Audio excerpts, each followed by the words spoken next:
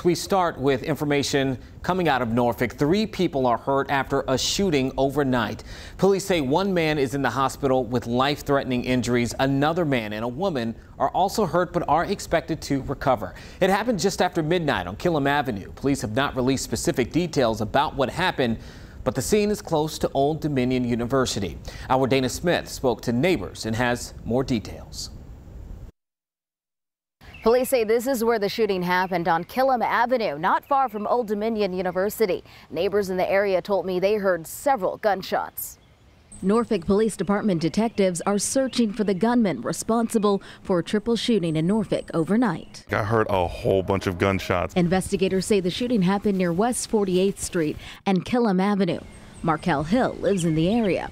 He said he was at home just after midnight when he heard gunshots and alerted Old Dominion University campus police because student housing is nearby. If it was just 1 or 2 shots, I wouldn't have cared, but it sounded like at least like 15, 16. So it was just like, whoa, there's a lot going on right now. Another neighbor also heard several gunshots. We heard about, I don't know, I guess what, about 12 to 14 shots, maybe 15 shots. I'm a Marine, so it sounded like a 3-round burst weapon, but the way it was shooting. Police say 3 people are hurt. One man is in the hospital with life-threatening injuries. Another man is injured but expected to be okay, and a bullet grazed a woman. Yeah, it sounded like an old school drive-by. Police say the call for the shooting came in around 12:30 a.m.